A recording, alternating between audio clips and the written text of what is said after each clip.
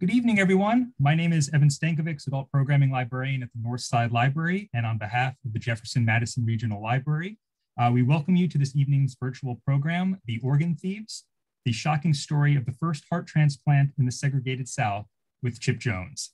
Tonight's program and all programs have been made possible by the incredible and generous support of the Friends of the Library. If you know of anyone who could not attend this evening's program, no worries. It is being recorded for inclusion on JMRL's YouTube channel. Barring any technical difficulties, we hope to have that posted within the next couple of days. As a courtesy to this evening's presenter, we ask that all questions please be saved for the designated Q&A portions of the program. You can type questions into the Q&A box at the bottom of your screen or the chat box, and we will attempt to address as many as time permits. Additionally, the closed caption transcript has been enabled for this evening's program. You can activate this feature by selecting Live Transcript at the bottom of your screen and enable subtitles. Please note, despite the prompt you might receive, you cannot save or download the transcript. Also, the transcription is by no means flawless. And with that said, it is now my pleasure to introduce to you this evening's presenter. Joining us from Richmond is Pulitzer Prize-nominee, author, and investigative journalist, Chip Jones. After a trilogy of successful books addressing the United States Marines, the military branch in which his father served, Chip turned his attention to the subject that comprised his latest work, The Organ Thieves. Meticulously researched and unquestionably timely, this highly acclaimed work was described by Publishers Weekly as Doggedly reported, a dramatic and fine-grained expose of the mistreatment of Black Americans by the country's white medical establishment. Additionally, this book was just recently named one of Virginia Living's favorite books of 2021. It was a couple of weeks ago, I believe. We are honored and delighted to have with us this evening Chip Jones to discuss this important and seminal work. And with that said, I'm going to turn things over to Chip Jones. Thanks, Evan. Thanks for that nice introduction and for having me here tonight. I want to say hello to many friends and family in and around Charlottesville, where we used to live, my wife, Debbie, and I. And I want to give a special hello to my father-in-law, George, who has been a big supporter of this tonight's event. So thank you for that, George, and all of your friends. You know, it's really always good to return to Charlottesville. And in fact, I've just been asked to speak there sometime in mid-March in person, we can hope, at the Virginia Festival of the Book. The exact location to be determined, but I thought I would mention that it takes place during the week of March 16th to 20th. So probably a lot of you folks in Charlottesville have been to this event. I know I was there about a decade ago, and it's a great event, great collaboration with the university.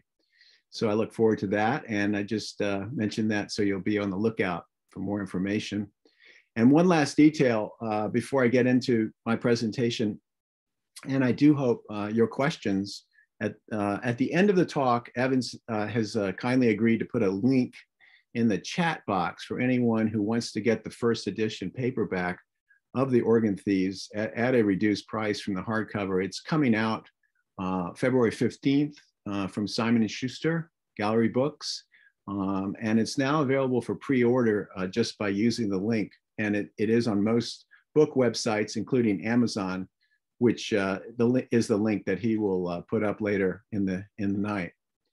So with that said, my presentation tonight is basically going to have two parts. It's going to be a brief introduction to tell you the roots of The Organ Thieves and how I came to explore this strange mix of history and medicine and law and social justice, among a number of issues raised in the book.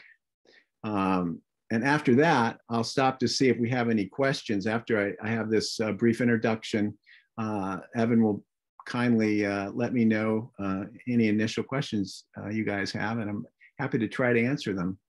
And then after that, the second part of tonight's presentation, with Evan's help, again, we'll share some, I hope you find an interesting slideshow that was prepared by my friend, Jody Costi, who kindly allows me to use this for public events such as this. She's the archivist at VCU Medical Center and its library there. And after that slideshow, we'll have a second break. for any questions. So hopefully everyone will have time to digest the thrust of what I'm saying, whether you've read the book or not, and some of the issues, many of them fairly difficult and disturbing that are raised by the Organ Thieves. So I'm going to start by asking you a few questions. Did you know that the system, the entire system of American medical education, stretching back to its earliest days in the late 1700s at Harvard, was actually built on the backs of Black Americans whose bodies were stolen from graveyards? Maybe you've heard this before. Maybe you've heard about the body snatchers, or as our former governor, Doug Wilder, described it to me, the quote, night doctors, as in what his grandmother told him when he was growing up in Richmond in the 1930s. You best stay away from MCV, or you might get snatched up by the night doctors. And fast forwarding to more recent times, did you know that skeletal remains of these shadowy days at the Medical College of Virginia, just across the street from the state capitol, were rediscovered in 1994? And this halted construction of the new medical building at today's modern day VCU School of Medicine. And adding to the long list of injustices perpetrated on Black Virginians, did you know that the abandoned well where these discarded human remains were found just a few decades ago was quickly ordered by the college administration to be covered up, leaving many skeletons buried there still today near the very foundation of today's VCU School of Medicine in the Contos building? Finally, to pose a more contemporary question, did you know that when Virginia celebrated its first human heart transplant in 1968, that the heart was taken to save the life of an ailing white businessman actually came from the body of a Black factory worker shortly after the plug had been pulled on his life support? That man's name was Bruce Tucker, and he'd been rushed into MCV's emergency room with a severe head injury, still alive and able to talk. And while his family was desperately searching to find him. Now, if you answered no to some of these questions I just posed, let me assure you, you're not alone. I would have given the same answers not that long ago when I embarked on the research that led me to write The Organ Thieves. And I'll tell you a little bit about how that came about. It started about 5 years ago in 2016, while I was working on the staff of the Richmond Academy of Medicine.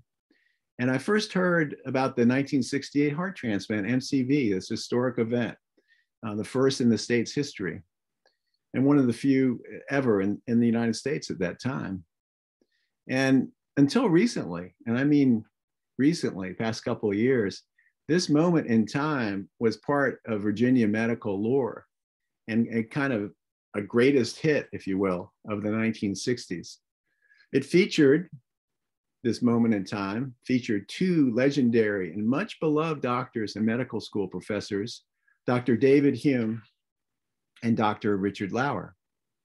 Now, Dr. Hume was an extroverted, hard-charging kind of guy. He didn't mind stepping on some toes to get things done, accomplish his goals, including some pretty audacious medical experiments involving humans, chimpanzees, and at least one baboon. And then there was Dr. Lauer, the quieter, less prone character in this whole saga. He was less prone to temper tantrums or to stepping on other people's toes. But like David Hume, Richard Lauer was one of the most brilliant experimental surgeons of his day, which was why in 1965, Dr. Hume convinced him to move to Richmond from California, where Dr. Lauer had spent nearly a decade conducting cutting-edge research at Stanford University. And Hume's recruitment of this esteemed heart surgeon was part of his wider effort to raise MCV's national stature at the time as an organ transplant center. Let me pause here for a moment to add some historical perspective. Some of you may be old enough, like me, to remember how back in the 1960s, heart surgeons often were famous, even on the level of movie stars and musicians and the first astronauts. So as I dug deeper into this intriguing globe-trotting tale, I discovered that Dr. Lauer's historic first in Virginia came only 6 months after the world was stunned to learn that the first ever successful human heart transplant operation had occurred in Cape Town, South Africa. Adding to my fascination as I dug into the story several years ago was the surgeon who made this medical breakthrough, Christian Barnard. He was the dashing, charismatic doctor who became an overnight sensation, even in apartheid South Africa. Now, as you know, back in Virginia, Richmond faced its own struggles with systemic racism, de facto segregation in schools, workplaces, and yes, hospitals. This was also true in and around Charlottesville, a legacy that I understand is still being addressed today. So during this time in the 1960s of social and political turmoil, Doctors Barnard, Lauer, and Hume were all the guys in their 30s and 40s, and they were at the peak of their professional powers as surgeons and as academic experimental scientists, really. And they accelerated the pace of research into the human heart as they were attempting a feat that was once considered impossible. That is, surgically removing a heart to save someone's life. And as I delved into this, I began to see the story as the medical equivalent to America's space race that was started by President John F. Kennedy in 1961 when he challenged Congress to send an American safely to the moon before the end of the decade. So, and I started envisioning my book as sort of like The Right Stuff by another Richmond writer, Tom Wolfe. And of course, the heart transplant race wasn't a competition between nations or ideologies as the space race was with the Soviet Union. Rather, it was a competition between ambitious and brilliant surgeons and their equally ambitious hospitals and universities, such as the Medical College of Virginia. And the University of Virginia School of Medicine also plays a role in my book. Like most human endeavors and competitions, it had its share of internal tensions, petty squabbles, professional jealousies, and perhaps most importantly, new and challenging questions about medical ethics.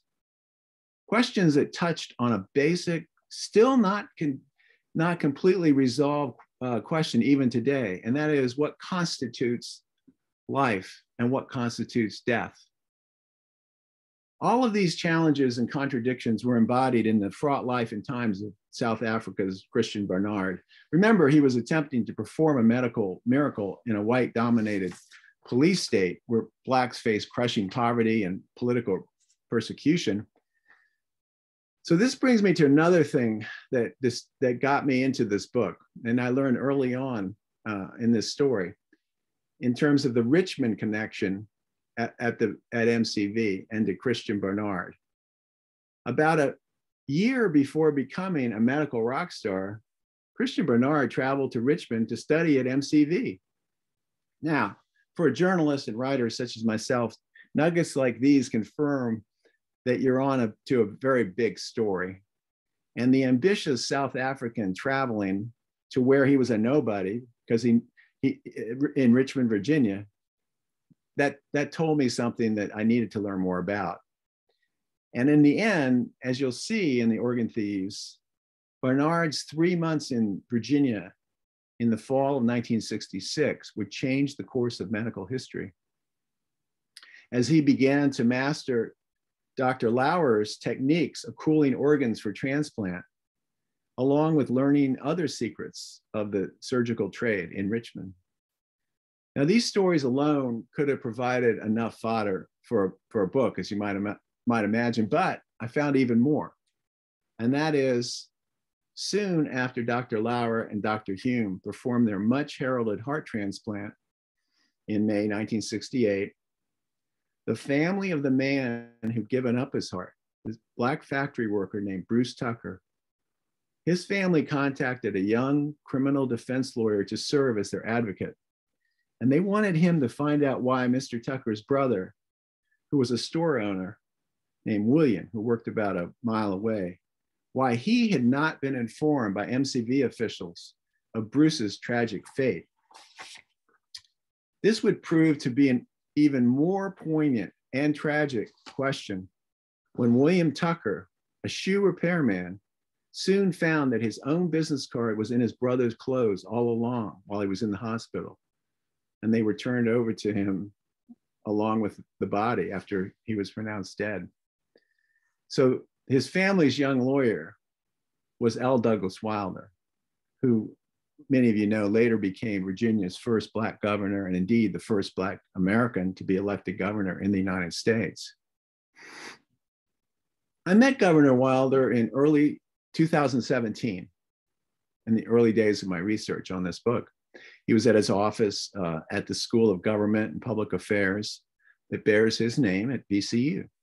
And in our 1 hour long tape session, he recalled some often painful details of a story that he told me he really hadn't publicly discussed in about 45 years at the time. And among the most disturbing things he revealed to me was how MCV hospital officials weren't at all forthcoming with the Tucker family. That is, they didn't have the decency to inform William that his brother's heart had been taken out. And that painful task, as you'll see if you read the book, was left up to a local undertaker while he was preparing the body for burial. So I'll conclude my remarks with a quote, and then we'll get into the slideshow after taking questions. And the quote, it comes from a favorite Catholic theologian of ours, Richard Rohr. And Richard Rohr says, "You cannot heal what you do not acknowledge." You cannot heal what you do not acknowledge. So if you're here for tonight's program, I'm fairly sure that you too are working on the importance of knowing and learning more about our shared history as we all continue to work on healing together. So I'm going to stop there and invite perhaps what might be a first round of questions. And then Evan, we can get into the PowerPoint and the slideshow. Thank you, Chip. Any questions, please feel free to type them into the chat box or the Q&A at the bottom of your screen. We'll give people a couple of moments.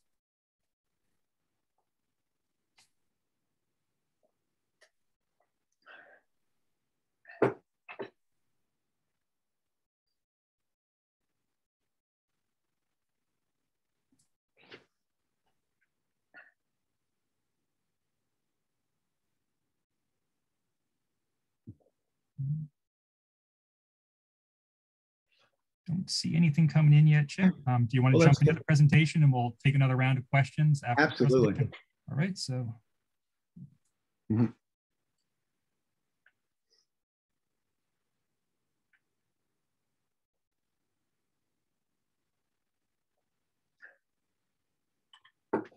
All right. So a lot of the research I did involved going to the archives of the Library of Virginia, which if you haven't delved into those yourselves, I highly recommend. They're so accessible. For I think a $5 charge, you can get an online library card and just kind of rock and roll in the world of legacy media. And since the Times-Dispatch was where I wound up working actually in the 90s and into the aughts, it was particularly interesting to me to spend a lot of time. And you can do the same from the comfort of your own home if you go to the Library of Virginia, and it takes you right to their periodicals. And so some of these headlines here, this first are relevant to before the heart transplant. There was a number of years of headlines. These are from 1962. You can see MCV staff has performed 10 transplants of kidneys.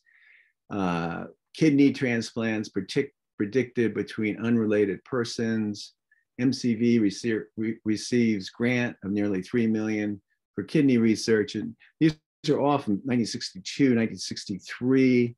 And it shows a couple things to me. One was MCV was getting great coverage from the local paper, just like UVA Hospital, I assume probably still gets fairly decent coverage from the Daily Progress.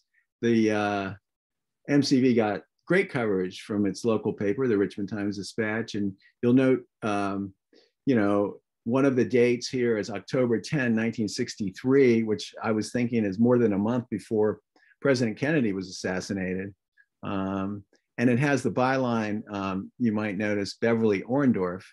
And Beverly, who is a man, a nice guy, friend of mine, you'll meet Bev in my book.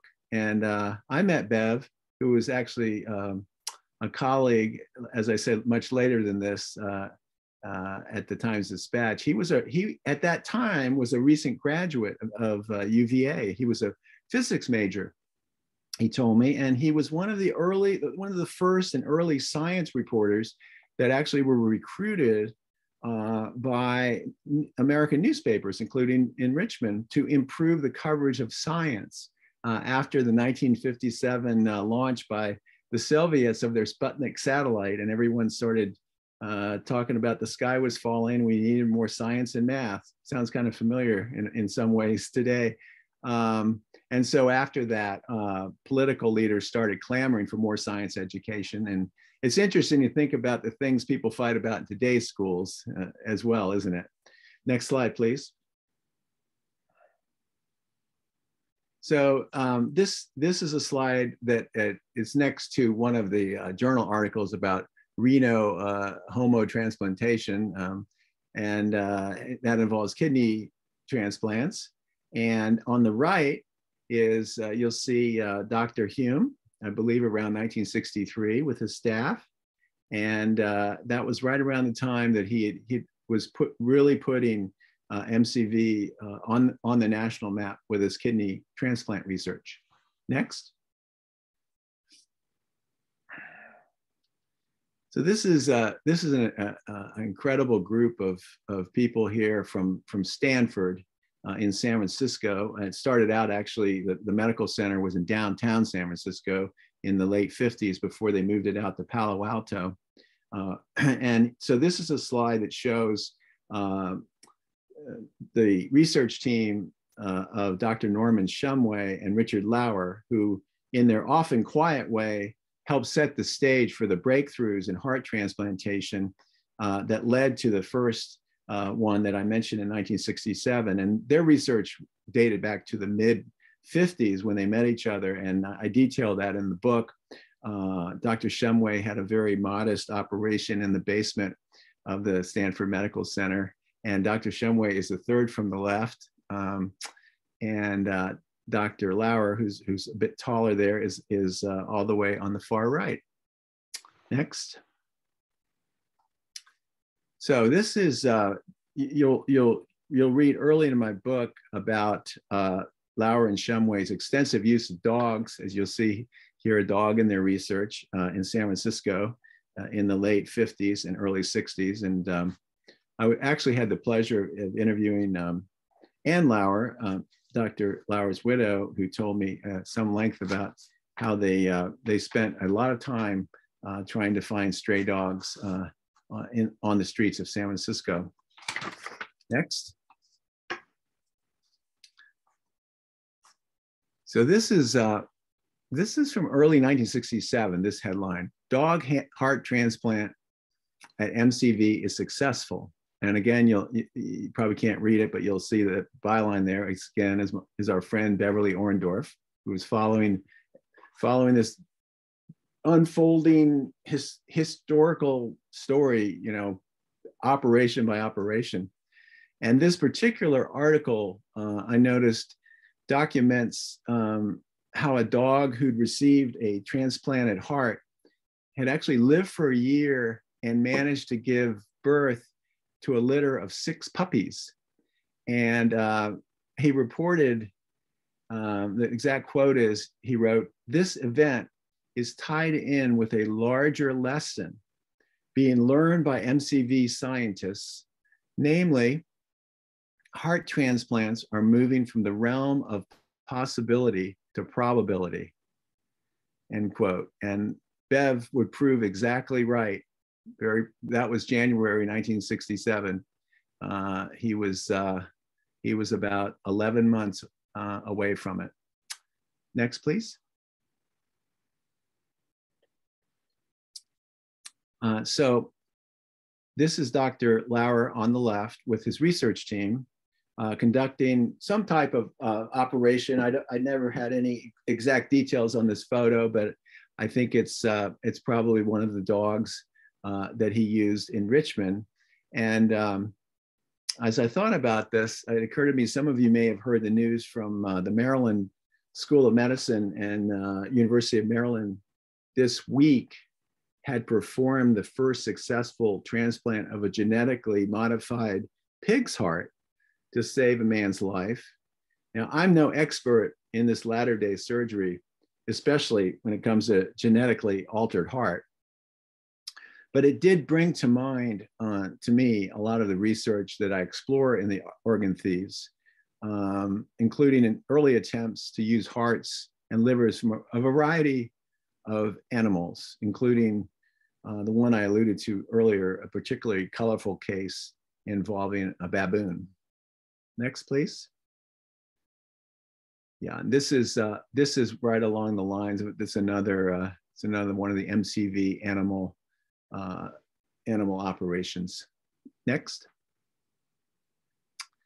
So here we have on the left the guy who became a true celebrity, especially for a physician in late '67 and early '68, Christian Barnard. And he had, right after he performed, this is the next day, I believe, it's December 4th, 1967 is the dateline on the Richmond Times-Dispatch. And you'll see on the left with a red box around it, surgery team chief worked at MCV in '66. And this became a source of acute professional jealousy and some resentment for Hume in regard to the fact that they got very little attention in the national or international news reports for the immense contributions they had made in giving Barnard the ideas in how they conducted heart surgery, and also in particular using the deep cold techniques that Dr. Lauer and Shumway had perfected at Stanford in order to give the surgeons time to keep the organ viable for transplantation. That was a major breakthrough, but it took years for them to perfect that. And that particular headline really stood out to me because I could only imagine, not only with the doctors, but the whole surgery department there at MCV, and I was told by others, was fuming. Next. So this is Dr. Lauer on the left, and on the right is what was called MCV Hospital at the time. It's at 12th and Broad. If you're ever visiting Richmond, you can easily park in the main parking deck there. Parking is terrible, as anyone will tell you, around the hospital, as it is around most hospitals, but it's fairly affordable, and you can walk over toward this building. It's actually right across the street from Capitol Square, and this is where you will see a lot of things happen in the Organ Thieves. On the right side at the bottom is where the ambulance rushed in on the evening of May 24th, 1968, right down the hill from Church Hill, where Bruce Tucker suffered a head injury, sitting around just having an after work drink with some friends behind an Esso station, and he fell off a low wall, just hit his head. And as I said before, he was still talking as he entered the hospital. And within in less than 24 hours, his heart, and not only that, but both his kidneys were taken without, of course, his consent, because he was unconscious, but without his family's knowledge. You'll see in the book, I go into some detail about what the hospital said at the time and what the surgery department said they tried to do to find the family. But as I said earlier, as I alluded to, this card that was in his pants all along would have led the hospital to find William Tucker, who worked right down the hill in what we call Shockoe Bottom here in Richmond, at his shoe repair shop.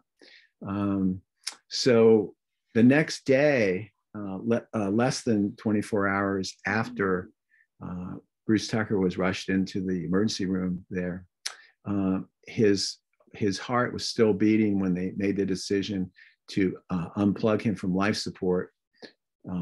After they'd gotten one EEG from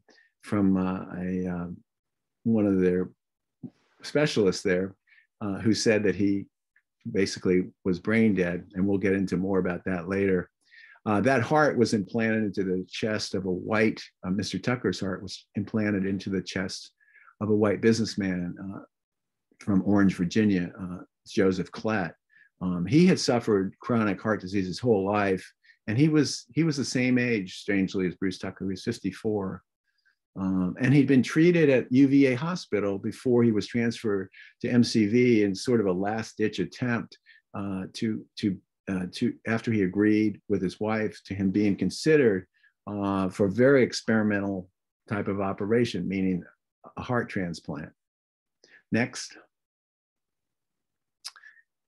So this is the front page, Sunday, May 26th, 1968, the next day after the heart transplant. And you'll see a little flat kind of headline there, heart transplant operation performed here by MCV. I get into the book a little bit of the reasoning, but why there was no byline. I won't go into it here, but the paper had gotten beat by the Associated Press on the story. Somebody up in Orange, Virginia tipped off the Associated Press, and they actually beat the TD on that story. But it was the first notice that the more than 200,000 readers, you can see up at the top how big newspaper circulation was then compared to today, that the capital city newspaper was letting everybody know that there was this historic heart transplant at MCV. Next. So this is a picture of the recipient, Mr. Klett, Joseph Klett, a family photo that I think they must have given the paper. And you'll see on the left of the slide some historical context, which points out that it was the 16th heart transplant in the world, the 9th in the United States, and as I said before, the first in Virginia. Next. Here's our friend again, Bev Orendorff, as a younger man, pulling some copy off of one of those good old teletype machines that used to go clickety-clack in newsrooms. And he played a key role in breaking down the wall of silence that MCV erected in 1968 after the operation. Bev's a real thoughtful, cerebral is a word that comes to mind right now, gentleman, a guy from the Valley of Virginia, went to UVA. So hardly, sort of a Bob Woodward or more aggressive type personality, but very good reporter. And he knew exactly the meaning of what had just happened. And he'd long had a good relationship with Dr. Hume and Lauer and others at MCV. But after he figured out, he publicized Bruce Tucker's name, and he put a human face on the story. After that, he was pretty much ostracized by the doctors and by the surgery department for the next year or so. And it really as best as I could determine, and I interviewed Bev about this recently. I mean, for the book, they were just angry that he had taken away the narrative of their story, which basically left out the name of the heart donor. Next.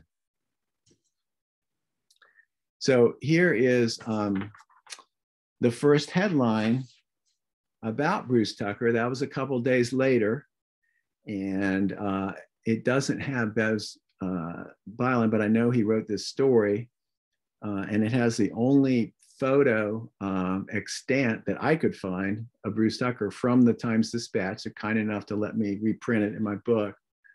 You'll see it notes that he was a native of Dinwiddie County, which if you aren't familiar with Central Virginia, it's a rural area that's southwest of Petersburg. It's right off of 95 and right near Virginia 40 at Waverly. You go in the other direction. It's not far from the interstate. And this article ran the morning after Orndorff was told by the newspaper's obituary desk that they'd gotten a call from the funeral home director down in Stony Creek, Virginia, which is in Dinwiddie, and that was handling Tucker's funeral. And basically, Mac Jones, the owner of Jones Funeral Home, said, "Hey, by the way, this obit is for that guy who made history," and he was pretty proud of it. So you'll note, like many initial news reports, especially today in our 24/7 news cycle, this article included an error. You can see on the top left of the insert, it says 53-year-old man. And Tucker was actually 54 at his time of death. Next. This is St. Philip Hospital on the left, which was racially segregated in the mid-1960s. And you can see inside too of that hospital. And it was, as it transitioned from being a segregated hospital into, at first it still had mostly Black patients. It was the place that was used by Dr. Hume and Lauer as a way to keep their research away from basically the more white majority wards of Medical College of Virginia. A hospital administrator kind of worked that out with Hume when he heard about some particularly sort of zany operation that Hume was attempting. And St. Philip is also, if you read the book, you'll see this is where Bruce Tucker's brother, William, got the tragic news that his brother was dead. And at the time, the hospital officials did not tell him the most shocking part of the news, which was that his heart and kidneys had been cut out without the family's consent or knowledge while Bruce lay unconscious. Next. So it didn't take long for William Tucker to figure out something was rotten in the state of Virginia. Here are two early news reports from late May 1968. And you'll note they offer differing perspectives of the white-owned Richmond Times-Dispatch on the left with its headline, "Questions Arise on Heart Donor." And on the right, a more skeptical headline in the Black-owned Richmond Afro-American says, "Say Heart Was Snatched for Virginia Transplant." You can see the difference in tone. Questions arise, heart was snatched. On what the more establishment press considered simply an important historic first, a perspective that I first encountered in 2017, still, just a few years back when I first started doing my research. Next.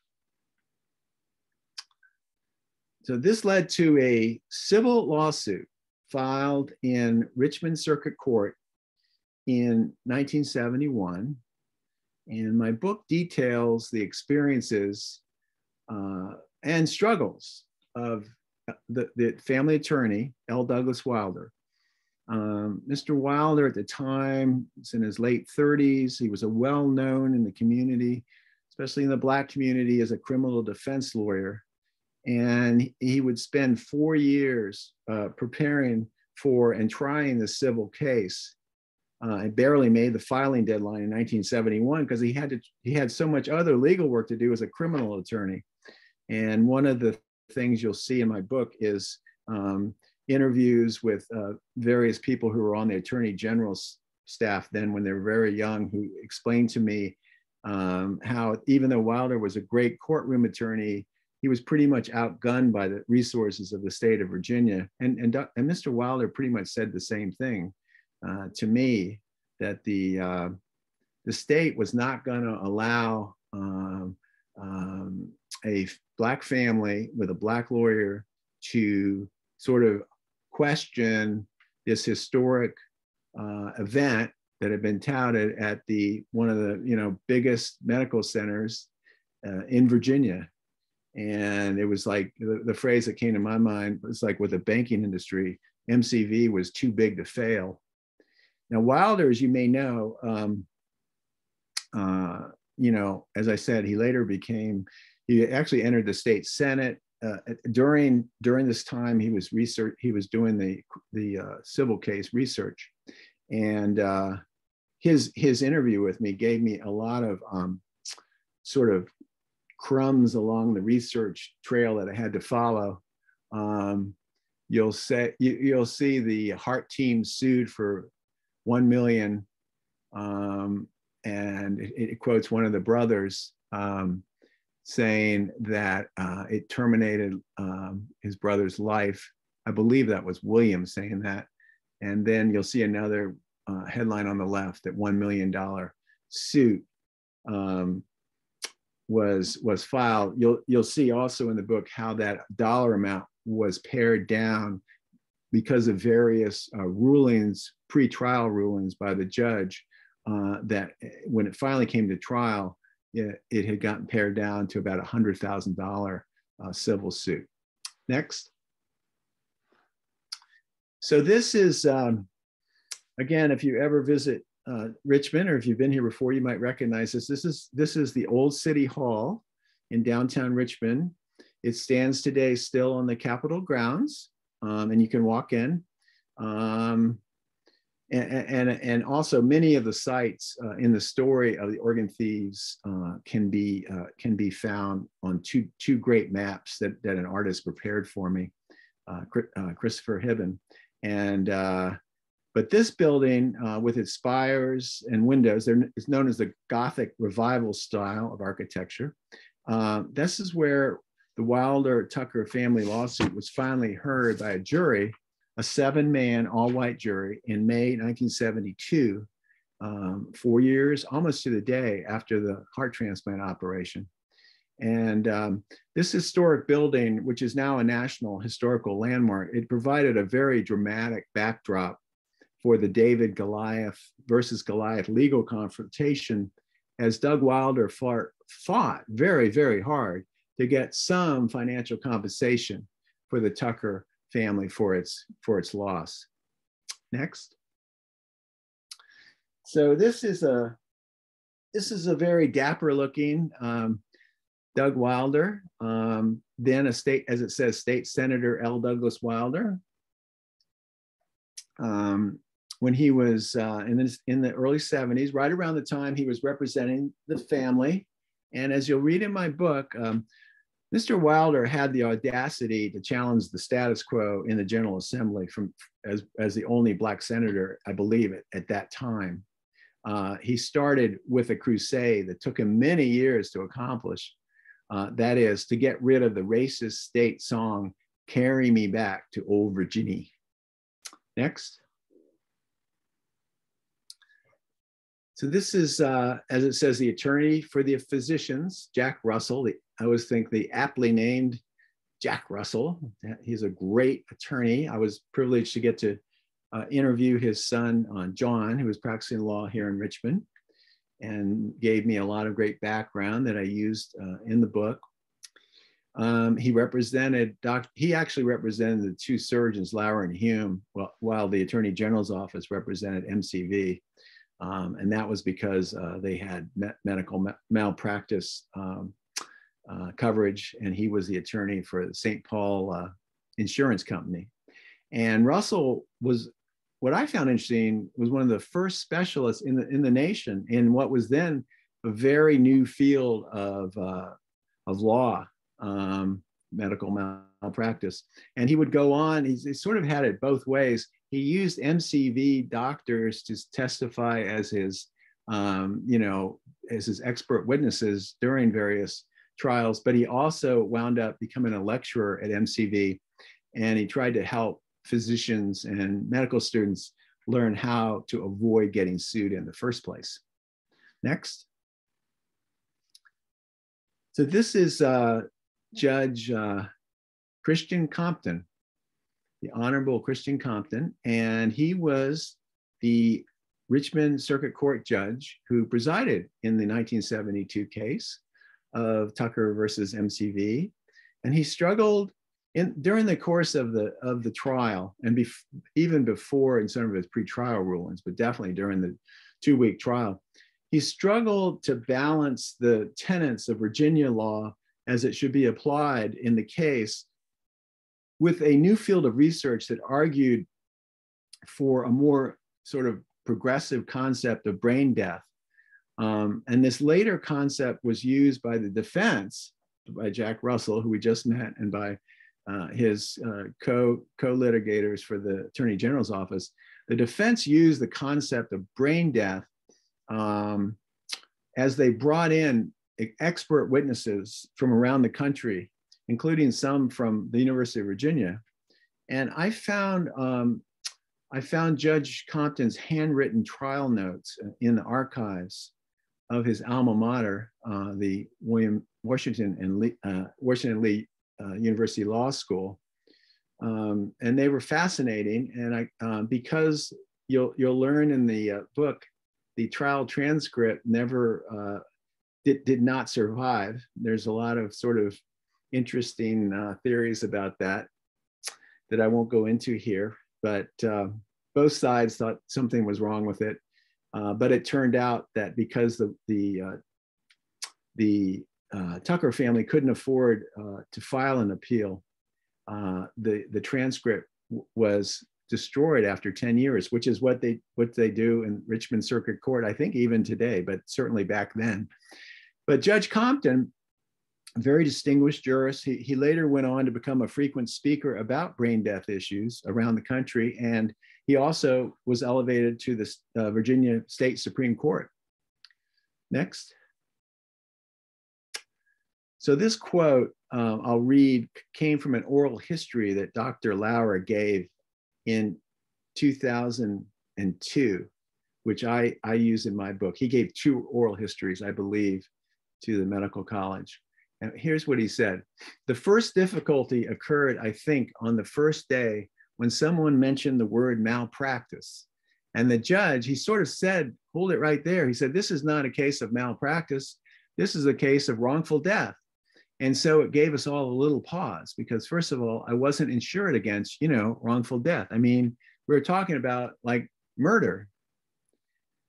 Well, this quote reflects his feeling, despite the reassurances of his own defense team, that this was a civil lawsuit, not a criminal lawsuit that might have wound him up in prison. It was a wrongful death suit. In fact, it was the first wrongful death civil suit about a heart transplant ever filed in the United States. And it had the impact of chilling the number of heart transplants that happened before the case went to trial. But I found his Dr. Lauer, a brilliant guy, but in my interviews with various people, including his wife, Anne, I could never find the exact reason why he held on to this misconception about the fact that he might go to jail or prison for this. He was a sensitive and thoughtful man. And Dr. Lauer took the lawsuit and trial, I think, much more to heart than his colleague, David Hume, who just sort of basked in the limelight of the media attention. Next. These are 2 headlines from articles about the outcome of the case, which Wilder and Tucker family lost, as I said. It had been whittled down to about $100,000. They never did get a penny, in case you're wondering. They still haven't, from anyone. The article notes that Virginia rules that death occurs when brain dies. That's on the right side. And actually, this was a stretch. As I reread that this week, the jury simply reached a verdict that exonerated the doctors and hospital for what was considered wrongful death under Virginia law. And it didn't award any money to the family for its loss, but it didn't really rule that death occurs. Only the General Assembly could do that, and by law. And so the ruling did prompt soon after, within 6 months, in 1973, the General Assembly passed a law. It's only the second in the nation at the time, that doctors and hospitals could consider a patient brain dead under certain circumstances. In effect, in their view, bringing the law up to date. And it's worth noting that Doug Wilder himself, who was still in the state Senate, helped write that law. And indeed, he told me that he considered this the only positive outcome of the Tucker case, sort of his legacy. And I alluded to this earlier. You'll note that the article on the left says heart snatch case, doctors win, but victim's brother to appeal. Well, in the end, appeal was never filed, Governor Wilder told me, because the Tuckers simply couldn't afford it. They didn't have the deep pockets to do that. Next. Now, in this final slide, and I hope if you have any questions, you'll start sending them in as we come to a close. In this final slide, you'll see on the left the only memorial plaque about these events that I know of on the VCU Health campus. And it's right in front of that old MCV hospital I told you about. It's now called West Hospital. It's at 12th and Broad. You can actually pull right in off the street and just look at this. It says birthplace of cardiac transplantation. And the plaque notes that Lauer and Hume and other aspects of transplantation at the university, but it makes no mention either of Bruce Tucker, the donor, against his will donor, but the donor, and the man who received his heart, Joseph Klett, who died 8 days later of complications from the transplant. So on the right, you'll see an editor's note on an online article that appeared about 1.5 years ago after VCU officials, School of Medicine, got wind of the pending publication of my book. And to date, that's the only thing I know of that's been done officially as a result of my book, as far as the Tucker family goes, including no formal apology, despite my best efforts. I do hope that VCU is going to have some study of my book and its curricula this year. So you can be on the lookout for that whenever it's announced. And there are some other efforts that the university has made to sort of, come to a reckoning about the mistakes of the past. So that's the end of my slideshow. And I thank you very much, Evan, for running it, and for you, the audience, for taking time to listen and to try to learn about this story in my book. I appreciate him posting a link if you wish to pre-order the paperback in the chat room. It's set for release mid-February, but you can order it right away. And it's also available in hardback at various bookstores, including Barnes & Noble, and hopefully at your local independent booksellers, who I always try to encourage and use. So thank you so much for your attention. And maybe we do have a few questions. We do have a few questions, Chip. I'm going to try to go through the order in which they came in. So awesome. I believe one of the earliest ones was, do you see similarities to what happened to Henrietta Lacks in Tuskegee without her family's knowledge? Definitely. That's a great question. And the story of Henrietta Lacks and by Roberta Skloot and taking her cervical cancer cells without her family's knowledge and using them for research and with no compensation, no awareness either.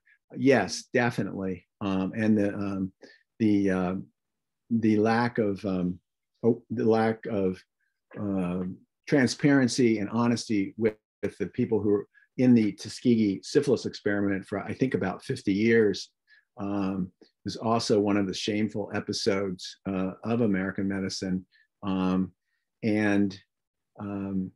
I tried to incorporate as much as I could about those events as I could into my book. So good question. Another question here. Are you familiar with the work of Harriet Washington called Medical Apartheid? Yes, I did see that book and included it in my bibliography. I didn't quote it very much because I went in sort of a different direction, but I am familiar with that.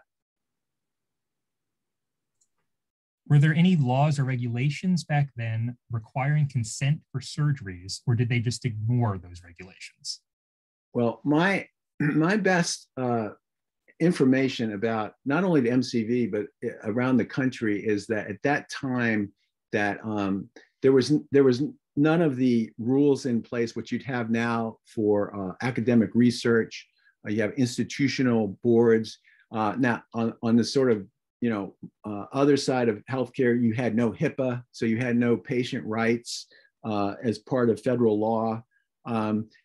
And so the answer is basically that the surgeons did not have to get their prior consent for a number of things, like to ask someone if they wanted to be part of a kidney experiment happened all the time. And you'll read in my book, some firsthand accounts of a doctor I interviewed who felt very queasy about what he saw as a medical resident.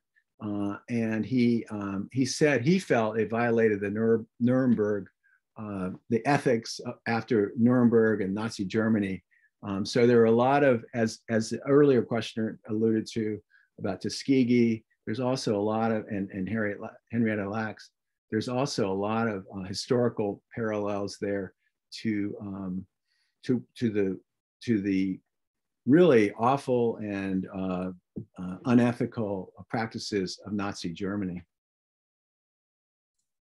Thank you, Chip. Another question here. Do you see any connections between Virginia's connection to eugenics science and the willingness to use an organ from a person of color without getting permission? I mean, yes. That's a great question. I mean, the whole, and there's so much history there. Dr. Walter Plecker, who ran the whatever it was called, the Bureau in Richmond, that basically ran, labeled people of each race and making race part of everything on your, whether it's your birth certificate or anything from the 1920s on. And then the eugenics were big, obviously, even before World War II, and very commonplace. And that's part of the reckoning, I think, that's going on probably at UVA, I would assume, School of Medicine, as well as MCV and around Virginia.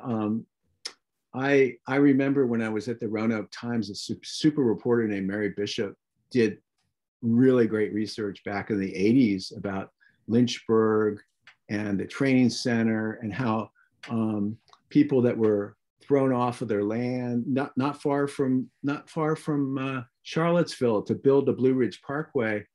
Senator Byrd wanted that parkway built in the Shenandoah National Park. There's a lot of shameful history there. And I know that two really great folklore professors, Chuck and Nan Purdue, I got to interview them when I was in Charlottesville, and they just blew my mind with their research showing how the government had just taken away these people's land and labeled them as deficient and mentally deficient, all these terms they used. And their work, and to me, this is the importance of academia and primary research, is they showed that these people had churches, they found deeds, they had families, and a lot of those families still probably live up and down the Blue Ridge near that land where It's very similar to how Native Americans were treated. Thank you, Chip. So there's a number of questions coming in here. I'm going to try to lump one of these questions into one larger question. So somebody is thanking you for your research and courage to write the book. Do you think this is the reason the university changed the name of the medical school? That's the first question. And then second, and this question is coming a lot, are you in touch with any living relatives of Mr. Tucker? And do you know how the family is processing this injustice? That's a really good question. Well, first, I don't know of any connection between changing the name from MCV to VC, the Virginia Commonwealth University. I think that I do recall that back in the 90s, the university administration was trying to, rebrand and have that one brand, and this is the way it is, don't we know it at all the universities, the people who are the fundraisers wind up calling the shots. So they didn't want to have two separate brands. And I know a lot of the older doctors who graduated from MCV hated that. There's probably still a fair number around who might agree with that. So, but I don't know of a connection, like to get away from that shameful past. But that's a very astute question. Now, about the family, you'll see if you read my book, I felt compelled to find his son, Abraham Tucker. And I won't go down in the weeds because you can read it in the book. But basically, I felt like I needed to get in touch with him and ask him in person. I'd written him a number of times for a year, and I finally did find him. And he was polite to me, but he really didn't want to do an interview at that point. So I did get in touch with, and I haven't talked to her in a number of months because my attitude has been I'm not trying to re-traumatize the Tucker family, but his cousin Shirley, who actually is the estate owner there of the property, I've been in touch with her, and she, again, these are difficult issues, and I try to get some other family members, and they didn't want. I didn't want to be in a position where I was making them go through another, bad memories of this, or what they call in the medical school historical trauma. But I will say on the positive side that the last time I did hear from Shirley Tucker Holmes, who's retired in Florida now, that she did say that Abraham had read the book and that he'd finally, found it to have some kind of healing for him. Now, how far that goes, I can't say. And I would not, I would just humbly say, at this point, I let him have his privacy. He knows that the door is open as far as I've tried to help him get in touch with various people to see what he wants to do. And I don't know if VCU has ever had a face-to-face conversation. I have a feeling they haven't, but I tried to work diligently to make that possible. Thank you, Chip. Did you have time for another question or two, or? Oh, sure. Okay. Whatever you guys apologize want. Beforehand. I don't think we're going to get to everyone's question here. So let me see here. Have you been asked to speak to any medical colleges about your book? You mentioned VCU. Yeah. And what has the general feedback been from this book? Well, I do. There's so much feedback. It's kind of hard to generalize. I'll say that up front. Generally, I mean, positive in the sense that, first of all, when we launched the book in Richmond and people came on the street there, it was right after the protests, and there were a lot of boards up down in Carytown. So it's kind of a street, book opening. And I talked to a lot of people, especially, blown away by a lot of Black readers who said they really wanted to read it, and some who got back to me that helped them to answer questions in their own lives. For example, why their family had avoided MCV in the 50s. One friend of mine, a former Marine, told me that, and it really helped him kind of put some pieces of the puzzle together. Now, as far as talking to medical students, I think that's going to happen. I've talked to a friend of mine named Mark Ryan, who teaches population health, a doctor at VCU School of Medicine, and he has indicated, that this year, when COVID kind of settles back, as we all hope it will, that I would get in touch with and spend some time with some of his students. I've heard from some other I heard from a chaplain at VCU, which was very touching, that she wanted me to get together with some of the hospital chaplains.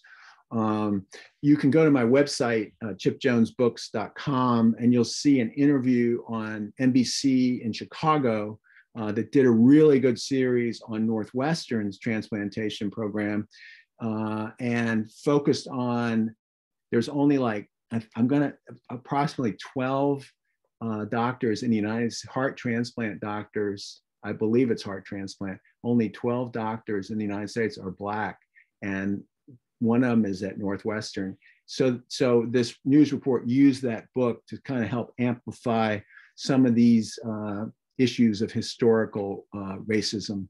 So the general, it all depends on the readers. I've known a few older doctors who knew these doctors who weren't that thrilled with the book. I mean, just to be honest.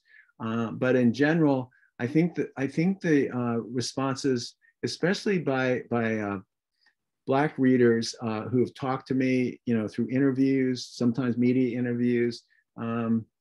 I've been, as a guy, who grew up with white privilege and had great medical care, very humbled by how much I have learned from others since this book was published. And so I always say I've never had a book that has kind of a continuing life. It continues to inspire a lot of positive discussions, and I hope has even some positive outcomes. It's fantastic. Thank you, Chip. Well, I think we've just about run out of time for questions, but I would like to end on a comment that we just received a few moments ago. It says, "Thank you for mentioning Father Rohr's comment that we cannot heal from the past until we confront it. I believe America must do that very thing to heal. I look forward to reading your book." So I think that's a great note to end on. And awesome. With that said, I want to thank you very much, Chip, for being here with us. Fantastic lecture, fantastic discussion. And I want to thank everybody who joined us this evening. And again, we will have a recording of this on the JMRL YouTube channel, hopefully in the next day or two. So please keep an eye out for that, and please share that with anyone. All right, with that said, thank you all very much and have a wonderful night, everybody. Thank you.